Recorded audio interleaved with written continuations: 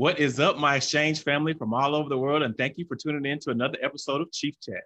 My name is Chief Master Sergeant Kevin Osby, and I'm your Senior Enlisted Advisor for the Army and Air Force Exchange Service. Before we get started with our guest today, I would like to introduce my wonderful co-hosts. We got Julie Mitchell, and we all got a special co-host, retired Chief Master Sergeant Sean Applegate. How y'all doing? Good. Hey. Doing good. Doing good. Hey, Thanks for the invite. Yeah, that's awesome. Awesome. So for those that don't know, Sean Applegate, he was my predecessor two iterations ago. So Chief Reyes was before me. Sean Applegate Chief Reyes replaced Sean Applegate. So he's Chief Master Sergeant or SCA 1.0, and I'm 3.0. And so thank you so much, Sean, for blazing a trail for me and allowing me for this opportunity. So thank you much. Thank you. And he's also a fanatic of the Washington sports team. So we definitely want to give him this opportunity to talk to somebody that he's been watching for a long time. Yep. So Absolutely. we have a very, very special guest with us today and knows a ton about football. And many of you have seen him on television, either on the football field or in the broadcast booth. And now he's made it to Chiefs Chat. So you can't get too much higher than that. You're climbing that scale. So without further ado, Julie, please introduce today's guest. Chief, we are thrilled to welcome an NFL legend today. We are so honored he made time to be here with us to boost morale for our military community. He played 12 seasons with Washington and was the cornerstone of the team's Super Bowl victory in 1982. He is an NFL MVP, a two-time Pro Bowler, and one of the best quarterbacks to ever grace the field. He has a new book. It's called How to Be a Champion Every Day, 6 Timeless Keys to Success. Please help us give a warm Chief Chat welcome to the one and only Joe Theismann. Hey. Oh, hey, thank you. Thanks so much for having me, everybody. It's an honor and a thrill for me to be on Chief Chat with y'all today. I mean, I have such great admiration for the men and women in our military, and they're the true heroes in this world. You know, just want to, one quick story before you get started. I guess people have said I've never been a microphone I didn't like, so I may as well start right now. You know, as athletes, people come up to you and say, you were my hero growing up and all that stuff. And it's appreciated very much. But truthfully, I believe the men and women that put on the uniform and defend our freedoms are the real heroes in this world. And I tell everybody when I get a chance to do my speeches and talk to different individuals is when you see someone in uniform, if you're traveling through an airport or someplace, just take a second to say thank you. I don't think we thank our military men and women enough. Just a simple thank you. And it's amazing. I've had people come up and say, no one's ever said that to me. And I don't understand it because to me, they are the true heroes of what this world's all about today. And I just consider myself very lucky, like I said, to be able to share some stories and some conversation with you today. Excellent, Joe. You're absolutely right. Fully agree with your sentiment. For all of those who are just joining us or just watching, you can leave a comment or a note below in the comment section for Joe, and you can share some love with him and your questions. You can also start a watch party right now and enjoy this live interview with your friends. And if you're not following Chief Chat, now is a good time to start because we have these chats every Tuesday and Thursday, and we have incredible guests lined up through the fall. Awesome. So, Joe, man, thank you so much for joining us today. We are truly honored to have you with us. Before we get started, can you let the audience know where you calling us today? And I know we talked a little bit about your Zoom coming up missing on your computer, and we blamed it on COVID. So we just want to know where you calling us from and how you've been spending your time during the pandemic. Well, Master Sergeant, I was basically going to do this on my computer, and then when I logged into my computer this morning, somebody stole my Zoom.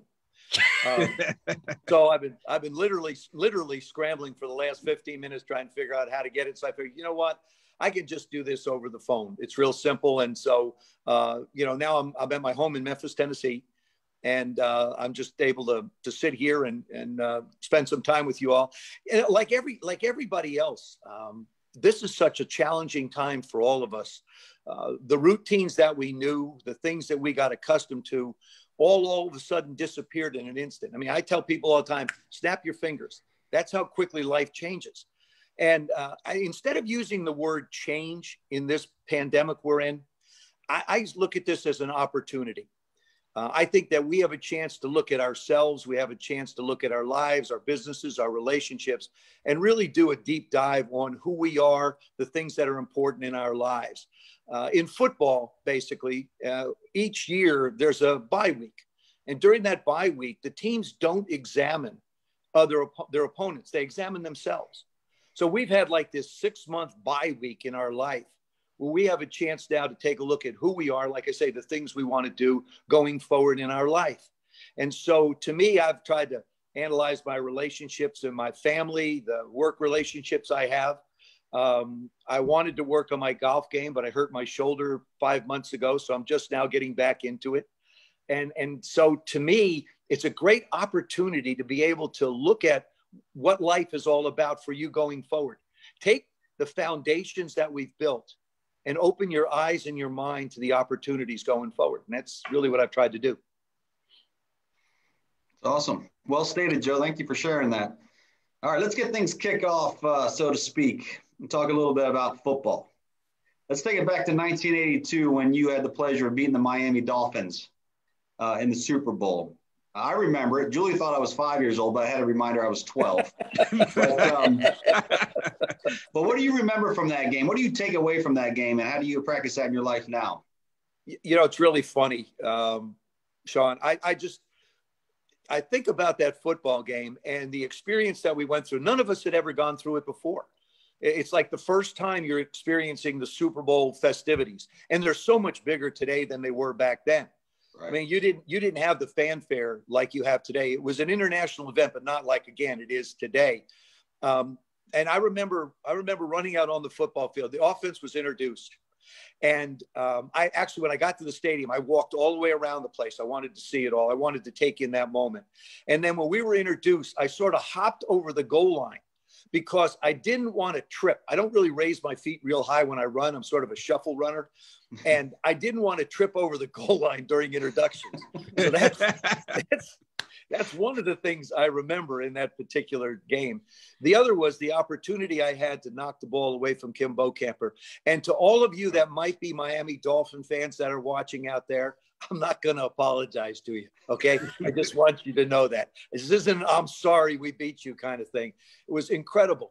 But when I had an opportunity to knock the ball away from Kim in the end zone, that moment just stays in my life because, oddly enough, I played the position of quarterback all my life.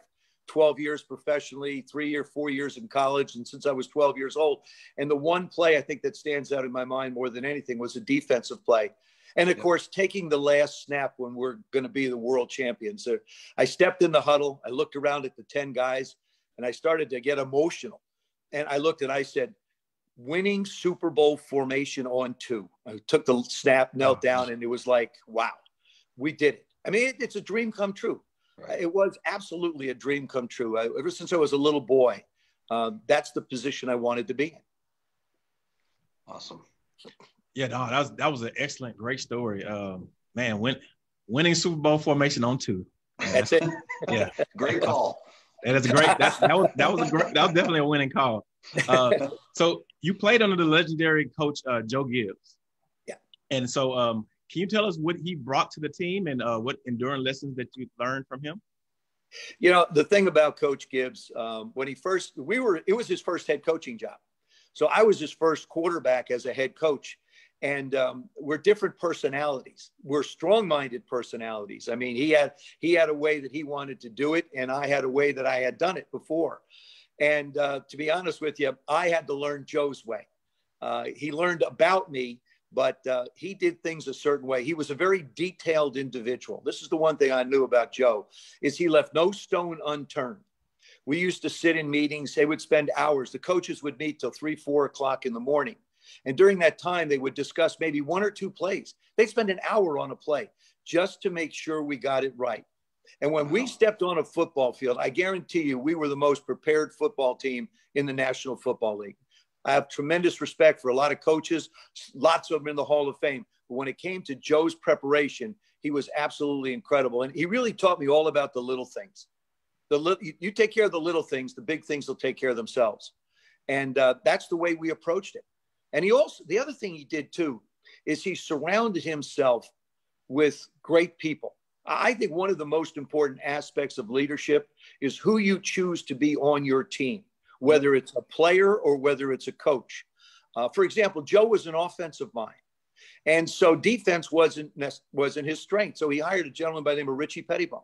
Yeah. Richie was a heck of a defensive coordinator. All these stories are in the book, by the way. But Richie was an absolutely incredible defensive coordinator. And Joe turned it over to Richie to run. Then we had another guy by the name of Wayne Severe who ran our special teams, the 3 units that are a part of a football team. And Joe allowed Wayne to do his job.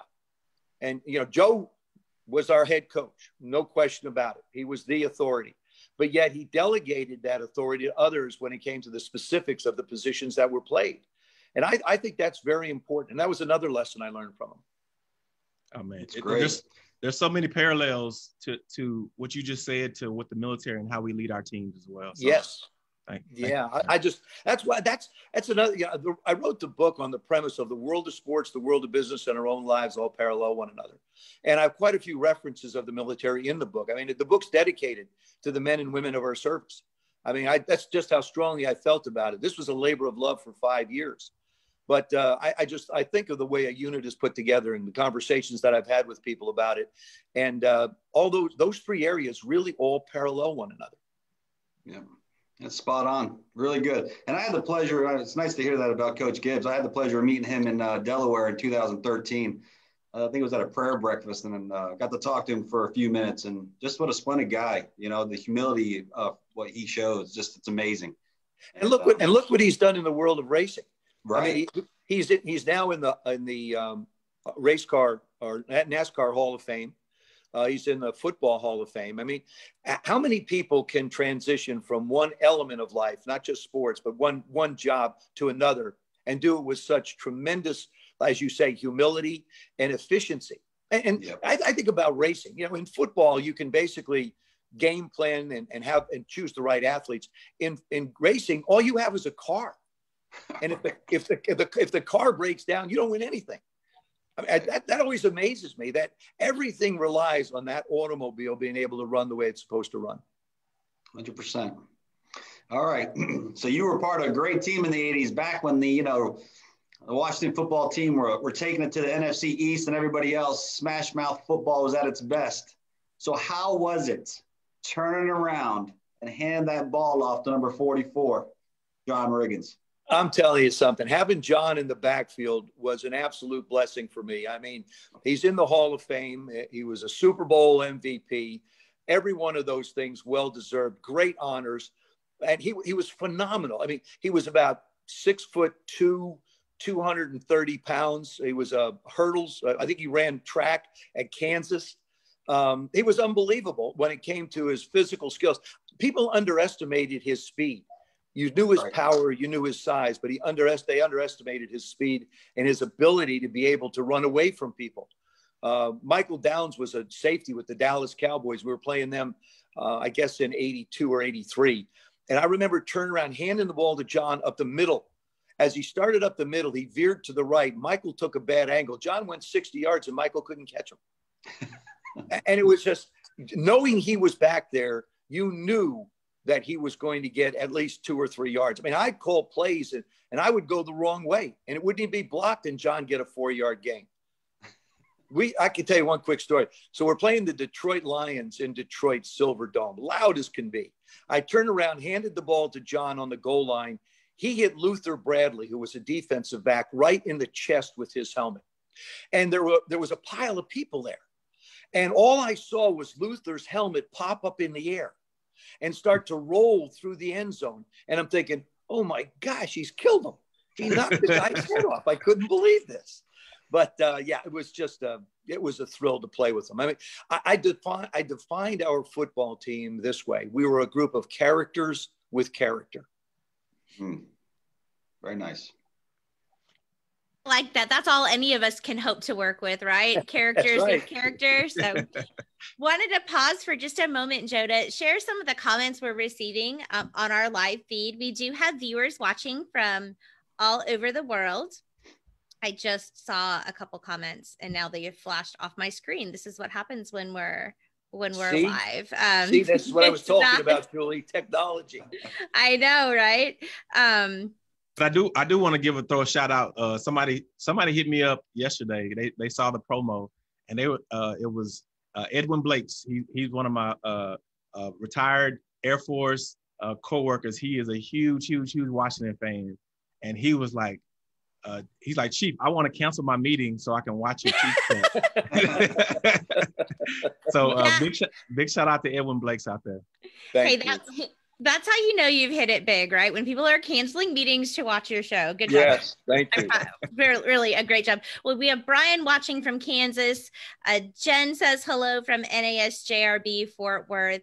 And then we had a question about what you thought the conference was going to look like this year. What it was going to look like. The NFC East is interesting because you've got a new coach in Dallas. You've got a new coach in Washington. Mm-hmm. You have a new coach in New York, and you have the same coach in Philadelphia. And I think because there hasn't been, I believe, sufficient time to be able to really get your teams ready. There were no what's called OTAs, off-season training. There were no mini camps. There were no preseason games. As a matter of fact, I think the first 2 or 3 regular season games are going to look a lot like preseason games. You're going to see guys with pulled hamstrings. You're going to see guys that are going to be huffing and puffing trying to get their breath. Dallas is a very stacked football team. And Dak has become a heck of a football player. And Zeke is, as we know, a heck of a running back. They're loaded down there. They had a great draft.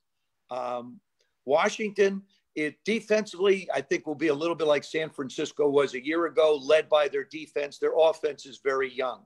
Philadelphia is a team that you should expect a fair amount from because they've been in the same system. So the requirements of getting a new system installed aren't as difficult. And the Giants, again, going through a transition, although Saquon Barkley, to me, is one of the top 3 running backs in the National Football League and pretty darn close to one of the best, which would put him in the top 3. I think I don't want to say the Dallas Cowboys are the best in the division because you should absolutely say that. It just doesn't come out of my mouth very smoothly. That's it's like, but they're loaded. I think Philadelphia. I'd probably have to go Dallas, Philadelphia, Washington, and New York. That would be the order I would look at it. And again, what do you base it off of? I mean, all you can do is base it off of what perceives to be talent. I would not underestimate the Washington football team, though. They have 5 former or current number 1 picks, first-round picks in their defensive line. They're young at the quarterback position. They're young at the running back position. They're young at the wide receiver position. The offensive line has been one in flux. Over the last 3 years, the Washington football team has had more guys on injured reserve than anybody in football. And as you know, you just can't play with a lack of continuity. Matter of fact, a little statistic, I believe since I got hurt in 1985, there have been 37 different starting quarterbacks in the National Football League. 37 of them. And you have to have somebody behind that position. Then you think of teams like the Green Bay Packers that have had 2 in the last 20, or the 49ers that had 2 over a 20-year period. So I think it's going to be essential that you establish some type of continuity. Well, y'all heard it here first. Dallas Cowboys, number 1 in the division. Well, that's, begrudgingly, okay? Let's qualify that, begrudgingly. That's awesome. We're also going to change our name to America's Football Team. So come on. Didn't you do that already? Yeah, somebody did. Yes. Somebody did. So Joe, like we talked about, and I'm glad we're talking football. But it's been a rough year, and Americans want to get to some type of normalcy, and football is definitely going to play a big role. How do you think the game will look this year without having fans in the stands? Well, it's interesting because college football has started already, which is great, and I feel bad for the kids that weren't able to play and have a chance in their senior year to be able to go out and enjoy it. I mean, you don't get another opportunity to have a senior year in college. I mean, it's over, it's done, you move on. I had an opportunity in 1974 during a strike year when I was a rookie with the Washington football team. I played in an empty stadium. the vets were on strike. And so all of us were rookies and free agents at RFK Stadium. The stadium seated 55,000. There were 3,000 people in the stands. So I know what it's like to play in an empty stadium. And it's eerie because everything you say echoes. And now they say they're going to pump in crowd noise. It's different listening to people as opposed to seeing their faces. Right. Seeing the physical bodies. I think it's going to be different. But look at what baseball has done. Look at how they've adapted. Hockey, basketball. The good thing for the football, National Football League, is they're the last of those 4 sports to really get started. So you have had a chance to learn the protocol of the other teams and the other leagues to be able to figure out exactly how you might be able to get a full season in. And I believe we will. The players are very responsive, and you have to give the NBA guys a ton of credit. To be stuck in a bubble for as long as they've been there, in just a few instances where people have, tried to sort of circumvent the system, for the most part, they've done a terrific job. And that's a great credit to all the guys. Yeah, that's great. It'll be interesting for sure. But they'll get used to it this week. That's the thing. They'll get used to it. Yeah. The first couple, 2-3 games, maybe it's going to be a little different. And then eventually they may be letting more and more fans. And I know in Kansas City, where one of the guys was, they're talking about 16, 17,000 in a stadium and spreading them out. So, and they've seen it. We saw it at some college stadiums too. So we're getting back. There'll never be normal like we knew it, but we're getting back to what would be a new normal. Right. Well, I think Julie took a question that I had for you off the Facebook Live channel, but so I'm just going to switch it up a little bit here. And just since I know that you're with the Washington football team, you get to watch them over training camp. Who stands out to you the most right now? That's Chase Young is, as advertised, the number 1 pick that we had, the kid out of Ohio State. He's quick, he's big, he's fast, he's strong. He's going to be exciting to watch. I think Dwayne Haskins has looked very good. Dwayne, our young quarterback, dropped 20 pounds, moving around really well. Again, a new system to learn. This will be his 3rd since he left college. He looks good.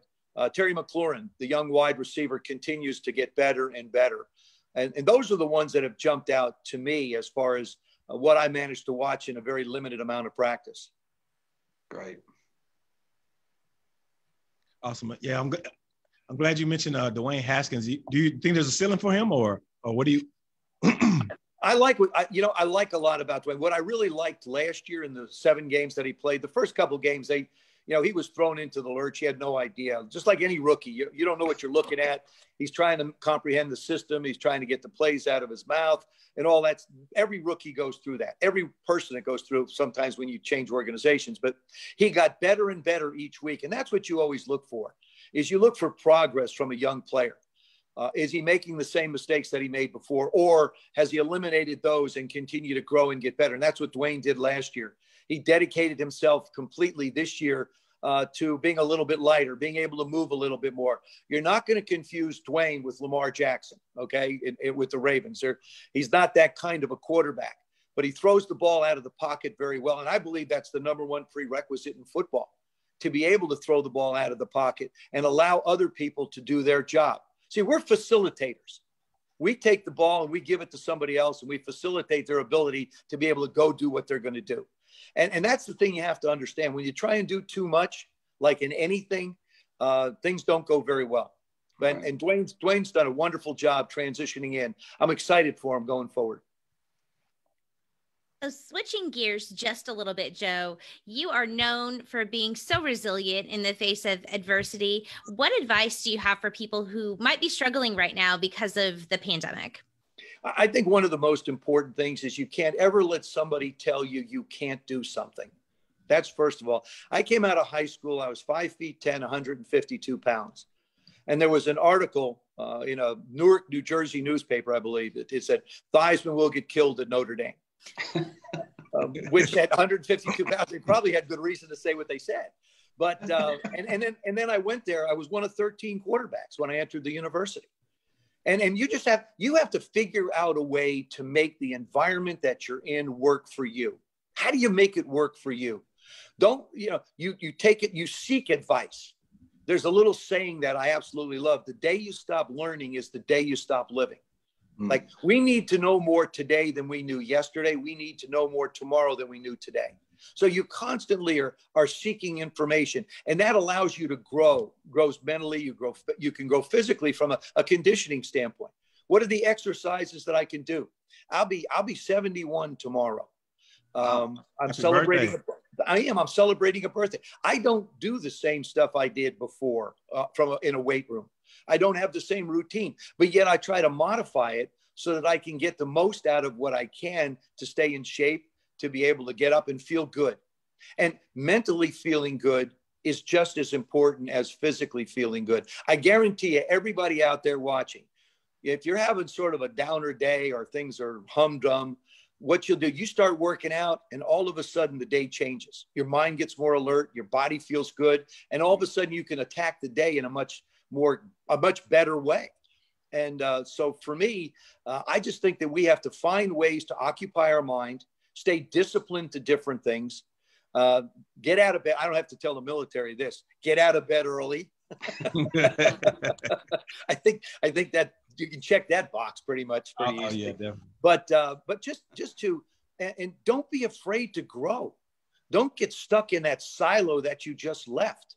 Grow in so many different ways. Grow musically, grow artistically, grow as a person, grow in relationships. I think what we're seeing in society today, it's an opportunity for us to observe, to grow, to listen, to learn, and then to take action to be better people at everything that we do.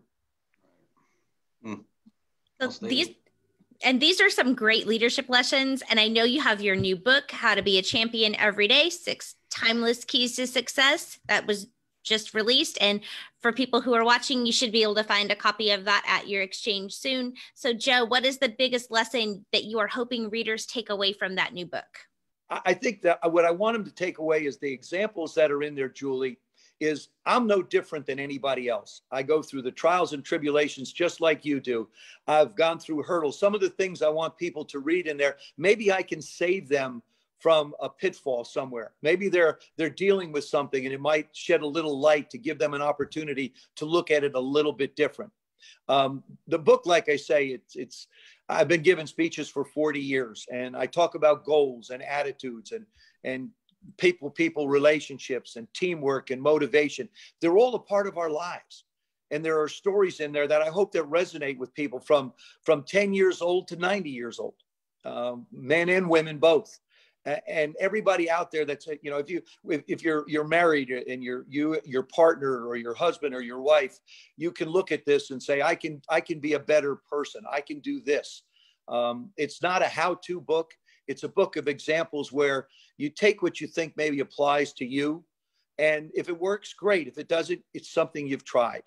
But there are lessons that I've learned in my life from great people. General Powell, for example, is one that's in the book. Young man by the name of Joey Bozick. Joey's a triple amputee, incredible guy. I met him at Camp Lejeune playing in a golf tournament.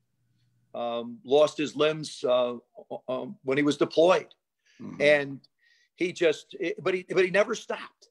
He never quit. I mean, I think he does some type of jujitsu now. I mean, and it just. I think of people like Joey and General Powell, and I think just how lucky I was to be able to meet these type of people. And that's another thing too. I think everybody take something from the people that you've met. Take some of the lessons that they have. Listen to them. Listen to their life. You find out that our lives are all quite similar, just dealt with in a different way, and different circumstances are presented in a different way. But in all, we're really all the same people. Yes, sir. So we had a conversation about you going to different bases and they let you fly a C-130 from in a simulator at night to Albuquerque. Into Albuquerque. Yeah, way to go. I've been out on the USS Wyoming, one of our nuclear subs. I was out there, fascinated by that. And then at Hobart Air Force Base outside of Destin, Florida, which I have a home, I went over and visited the airmen and had a chance to talk to them. And then they took me out and allowed me to fly a simulation So we took off, and they said, we're going to Albuquerque. I said, great. And then I'm flying along, and it's daylight. You're flying between mountains and the simulator and everything. All of a sudden they say, now let's see how you do at night. I said, what do you mean at night? So they take all the darkness. They bring a shield down, and now you're going to fly by instruments. So now I'm flying by instruments, and you can see the topography and the mountains and everything. And so I just want you to know, I did manage to land in Albuquerque, and I did not ruin a plane. So I'm very proud of the fact that I managed to get from Hobart Air Force Base to Albuquerque, New Mexico in a simulator and managed to land the plane. And, this was amazing. Everybody, you see the jets, the 35s and all the different types of jets that fly around. And then you get in a C-130, and it's like the tortoise and the hare. I mean, you're chugging. And when you turn that thing, holy mackerel, it doesn't turn on a dime. It turns on a stack of $50 bills. I mean, it takes forever to get, but I love the experience. I love the military. I love everyone that's involved in it. I respect everyone so much. There aren't words that I can use that express my gratitude enough for everything that the men and women do for this country and for the freedom that they allow and give us and protect us. I'm so appreciative. Yeah, we definitely appreciate your words of encouragement. And you mentioned earlier, you're in the gym, but you don't do what you used to do, 20 years ago or 30 years ago. Can you tell us what your fitness routine looks like, or any tips to stay in shape?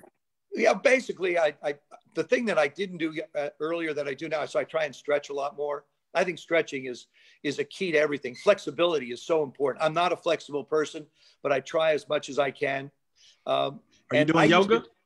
No, I don't do yoga. I don't do hot yoga or cold yoga because I've got too many parts of my body that are put together that don't stretch in the way they should. Yeah. Staples in my shoulders, broken legs, backs, everything else.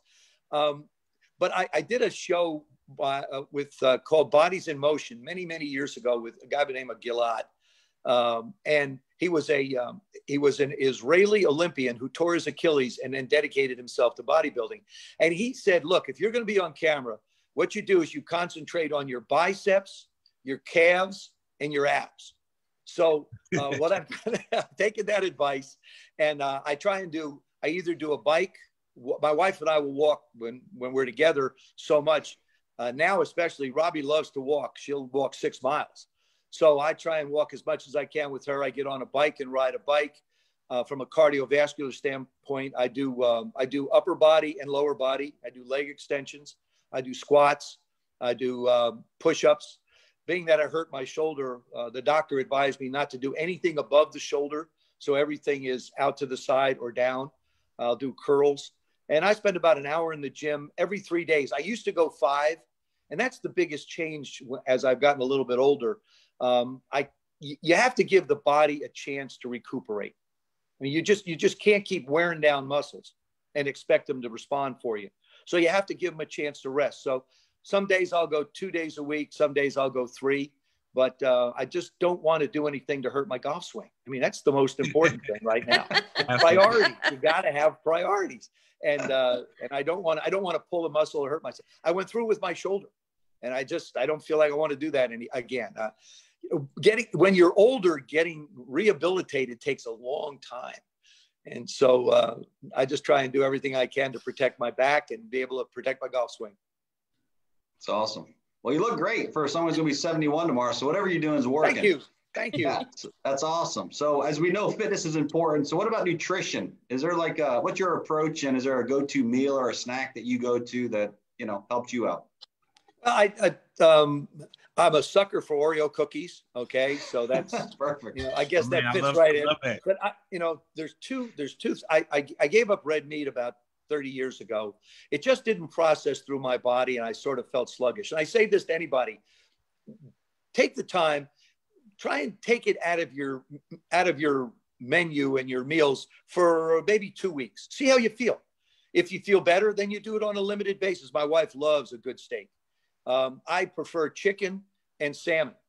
My wife made a salmon dish the other night that was just absolutely fantastic. Then that's one thing about the pandemic, it's given, I think, a lot of us a chance to get into the kitchen. Not me, but my wife. But I get to be the benefactor of it. But salmon, I think, is a great meal. Salmon, rice, vegetables, fruit. Like I said, my two weaknesses are ice cream and cookies. I'll limit myself to 2 Oreo cookies every other day. And I will definitely limit myself to 3 scoops of ice cream about 3 times a week. But there's certain things you can't give up everything. Right. But I try and eat healthy.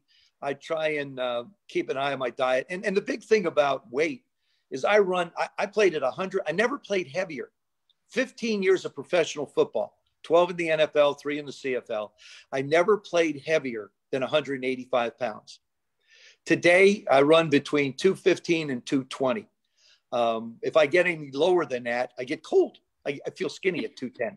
So I usually hang between 215 and 220.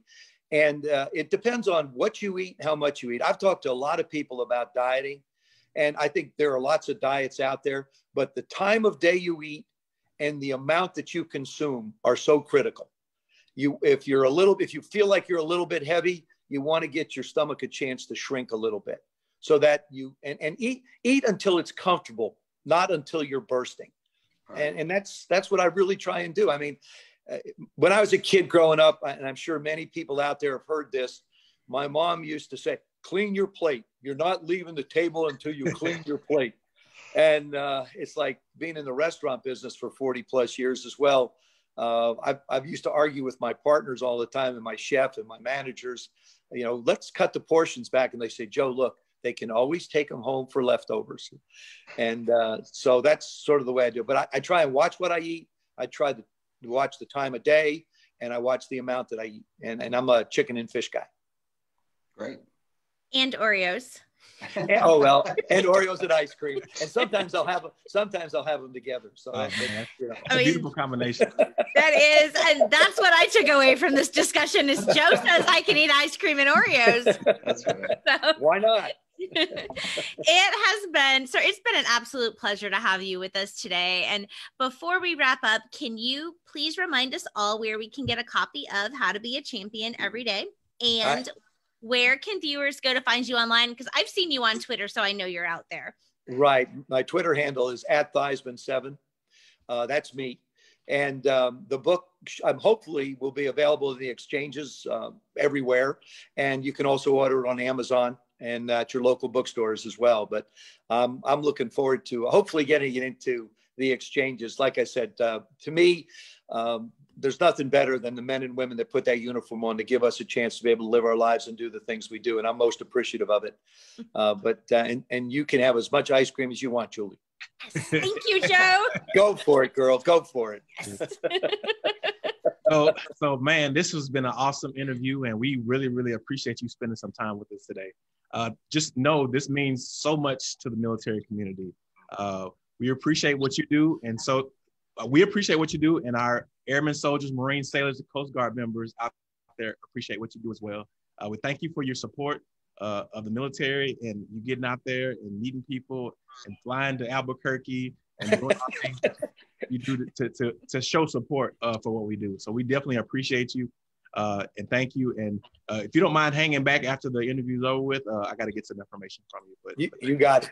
Thank you so much for having me, and God bless everybody and stay safe. Thank you. Dude, Chief right. Chat out.